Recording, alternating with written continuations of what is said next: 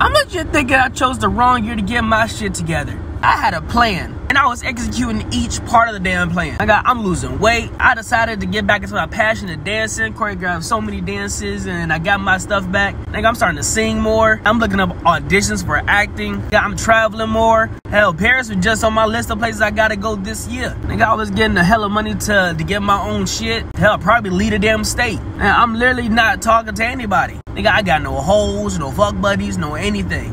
All I do is sit, work, and try to pursue my shit. But then this bitch Rona is gonna come along. Yes, I call her ass Rona because we close as fuck. I never forget the bitch that played me.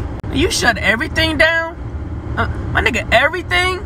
Everybody fucking quarantining and shit now. Hell, I got a couple girls' numbers. I can't even do nothing with these girls no more. Hell, nigga, I'm money funny now. I use Uber and Lyft to, get some fucking money. But all the goddamn bars and shit closed down. This is some major bullshit. With this virus shit, we don't know how long motherfuckers will be quarantined. If you ain't, my nigga, you ain't got nobody to quarantine and chill with, you're fucked.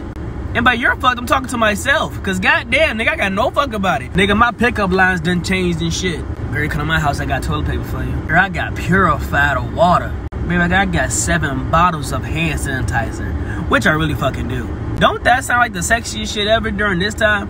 Nigga, I really cannot believe that America is shut the fuck down. And I'm still stuck on the fact that all y'all got the fucking toilet paper. But nigga, you know how hard it is to go through that big ass thing of toilet paper in 1 month? My nigga, unless you got a house full of girls and I don't see you why need all that shit. Yo, hoarding shit.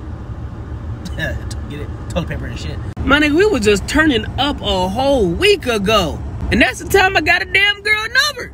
And my job don't fucking care about us. I'm a gate agent. We don't get masks, gloves, or shit.